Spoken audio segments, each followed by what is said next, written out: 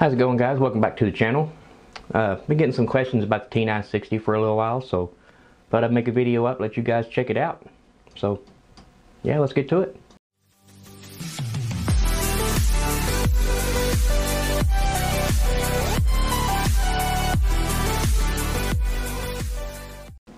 So if you're unfamiliar with a hexacopter, it's 6 motors, 6 props, 6 arms.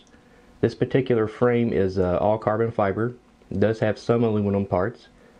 Very strong, very reliable frame. Here we have the landing gear. These are carbon fiber, some aluminum parts. They do not come with the T960 frame, so that's something you'll have to keep in mind. It would be an extra cost. And these are retracts. So getting this frame ready to fly, you just simply pull the arms forward and lock them down. And that's it. Here we have the motors. These are Multistar Elite 5010 274 kV. Really excellent motor. Been flying them over 3 years. Changed the bearings one time, that's about it. Been flying 8 cell and 6 cell on them with an 18 by 6.1 carbon fiber prop. They handle the weight and the demand just great. After about a 30-minute flight, they're a little bit warm, just a little bit, but that's about it. They're a really great motor. As for the ESCs, we have KDE Direct UAS 35+. Constant is about 30 to 35 amp, and the burst is about 60 amp, I believe. Probably the best ESCs I've ever used. They're a little pricey, but you know, when you're flying something that's 15 to 20 pounds, you definitely want a good ESC. The flight controller is under this cover here. It's the DJI N3 flight controller. I can't show you that right now, but if you would like a more in-depth look at that controller, I have a video on my channel, so check that out if you like. The cameras I have mounted on here. This is a DJI X5. I'll explain this ring a little later, but in order to mount this camera, I use the Matrice 600 camera mounting kit. I'm using a voltage step down to power the camera and gimbal, and that's set at 17 volts. But if you want to save a little weight, instead of running the X5, you can run the X3 on here if you like. And here we have the second camera. This is a FLIR Pro 336 model. It's attached to a Taro 3-axis gimbal, and that gimbal is specifically designed for this camera. So I'm going to show you how I control that camera. Here's how I'm controlling the FLIR camera and gimbal. This is the Matrice 600 channel expansion kit.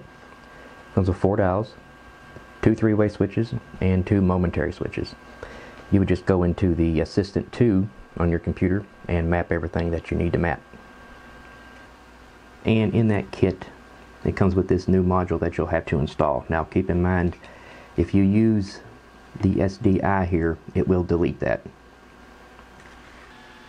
And just a quick demonstration. You take a look at the camera here. This controls the pitch of the camera. This controls start and stop recording. And this one is for the color palettes. Okay, now I'm going to show you guys how I switch between the cameras. The top right, where it says HD, and click on that. Come down to app output mode. Right now it's in EXT. I'll switch that to lightbridge. And now we have the FLIR camera. Just by switching this switch here. Right now it's in black hot. That's white hot. And one more time, we have the rainbow. So just an extra bonus on this FLIR Pro camera. Everybody that has this camera knows that it only has an AV out signal. So I'm going to show you what I've done to switch that or convert that to an HDMI signal. Here is how I've done it. This is an AV to HDMI converter. What it does is it takes the AV signal in, works its magic, and you get an HDMI signal out. You will need to purchase an HDMI flat ribbon cable. This is the full-size HDMI plug on this side. And on this side is the micro HDMI plug that will plug into the lightbridge air unit. And you can get this cable off of eBay. You also need to power it with a 5-volt source. Now, I've also had a lot of questions about my awareness lighting. Here's the control box here.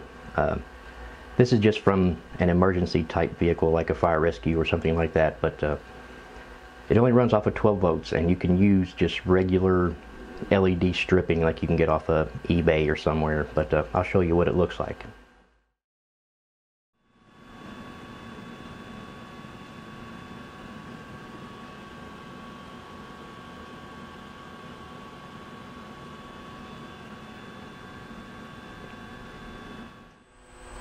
The batteries I'm using, I have a few of these 12,000 milliamp 6 cells and a few of these 8 cell 16,000 milliamp.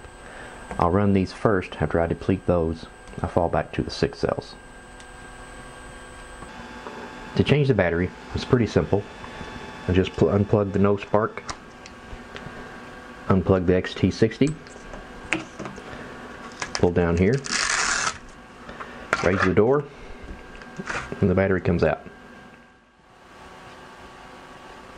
Okay, for the lenses I use on the DJI X5 camera, first we have the Panasonic Lumix 35 to 100 millimeter.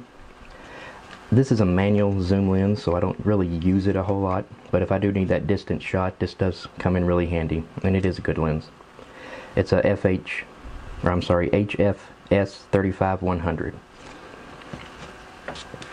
And next we have Panasonic Lumix. This is a prime, so 1.7. It's 25 millimeter, and this is usually my go-to lens. It's a really great lens. And last but not least, we have the Olympus M Zuko Digital. This is a 14 to 42 millimeter. This is an electric zoom lens. I can use the app to zoom with this lens, and it comes in really handy.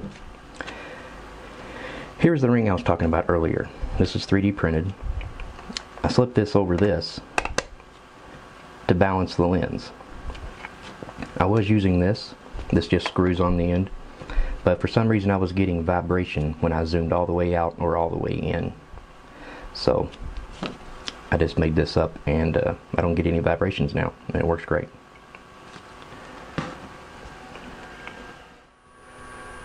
I haven't waited in a while, so let's go ahead and do that.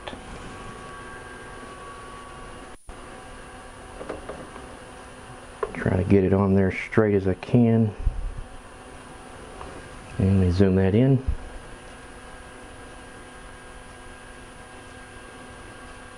So it looks like roughly 5200.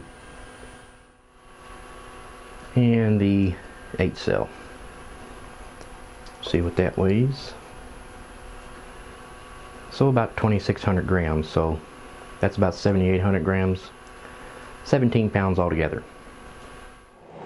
So that's about it, guys. Hope the video wasn't too boring for you. If you have any questions or anything like that, you know what to do. In an upcoming video, we'll be showing you how I get the HDMI signal from the radio to a pair of goggles like this, or an external monitor with an HDMI in. You won't be tethered anymore by a cable. It'll be wireless. So don't forget to subscribe and like. Thanks for watching, guys. I'll catch you in the next one.